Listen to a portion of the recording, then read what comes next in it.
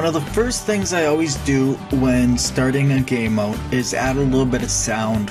In doing so, the first thing I do when it's a character-based game is add footsteps. Today I'm going to be showing you how to do that easily.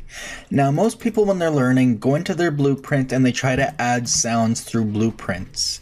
Now, this works and it can work, but it can also cause a lot of errors, and that means you're forced into having this blueprint. And it's the only one that has that setup that can use it. I'm going to show you how to set up footsteps that you can use in any blueprint.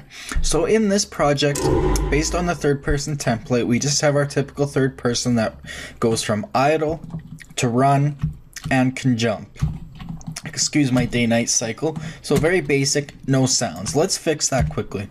So what we're going to do is we're going to right click, we're going to go to sound, and we're going to make a new sound cue, and we're just going to call this footsteps 3P for third person.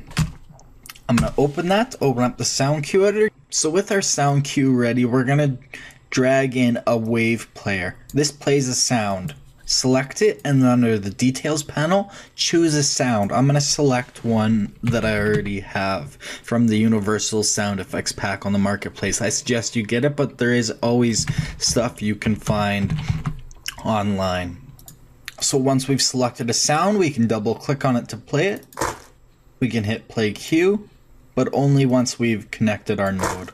We can hit play cue, or we can double click on the output.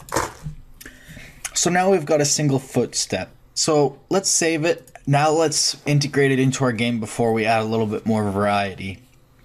So let's go to our animation blueprint that is driving the character's animation.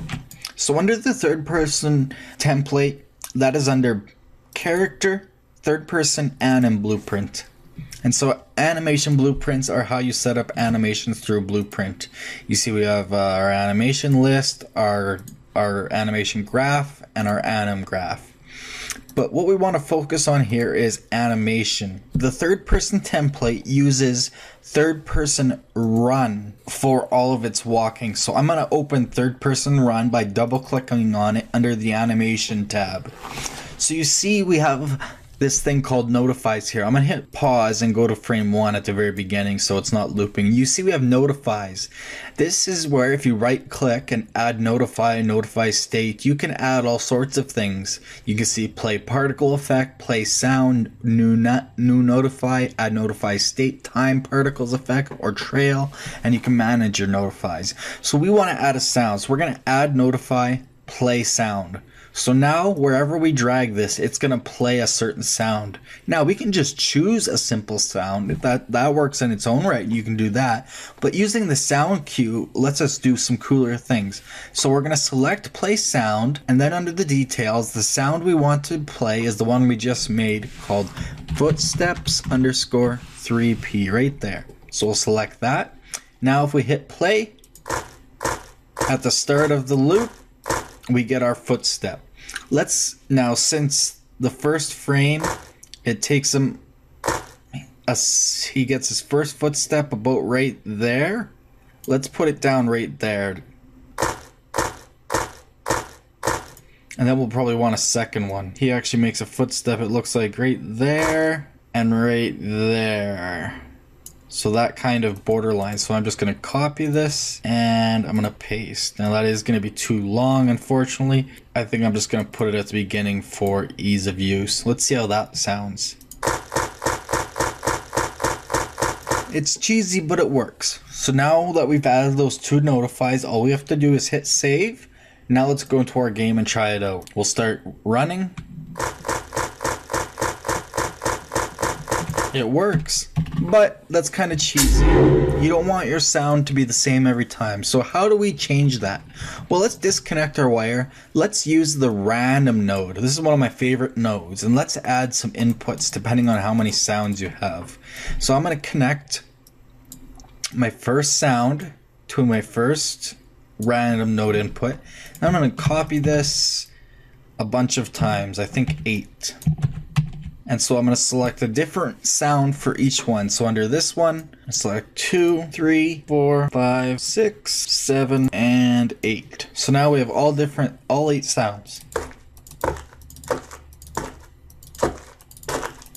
Now we have some variety, so we'll just wire this into 8 different inputs on our random node, and then we'll put our output to our sound cue output. Now when we play our output, I'm gonna double click on it a few times. Watch how it selects sounds.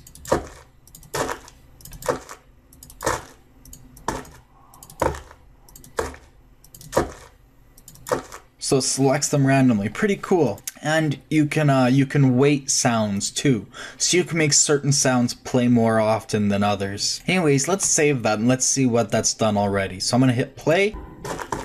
As you can see, it sounds way more realistic already.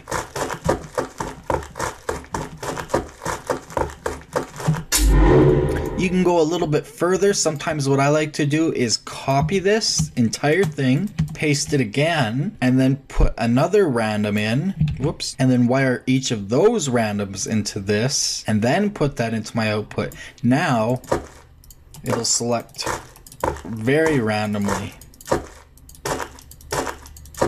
And then down here, I might use different sounds, maybe some asphalt. All right, let's check this out now.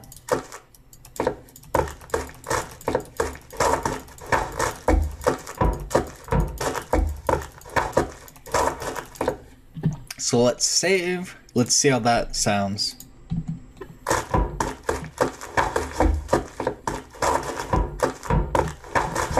Now obviously the metal would not make a lot of sense in here, but you can see how that adds a lot more variety, and then we can use all sorts of things on our sounds in here. All sorts of things. Very, very fun to play with, and it's all based on animation. So say for the jump animation, at the end of the jump, right when he hits the ground, we'll scrub through the timeline. Right when he hits the ground, we could add a notify, play sound. I'm not going to make a cue this time. I'm just going to select the sound. I'm going to select, let's see what we got. So we're going to choose a grunt. Now let's see how that sounds. That'll work. So let's play again. Now we can run. And when we jump and hit the ground, pretty cool, eh?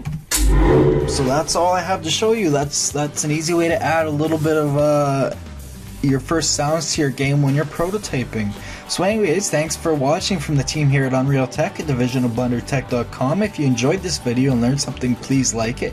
And don't forget to subscribe for more videos. We're on social media on all the links on your screen. If you disliked this video for some reason, please tell us why so we can continually improve our videos based on your community input. We also take requests. See you next time. Remember, create your way.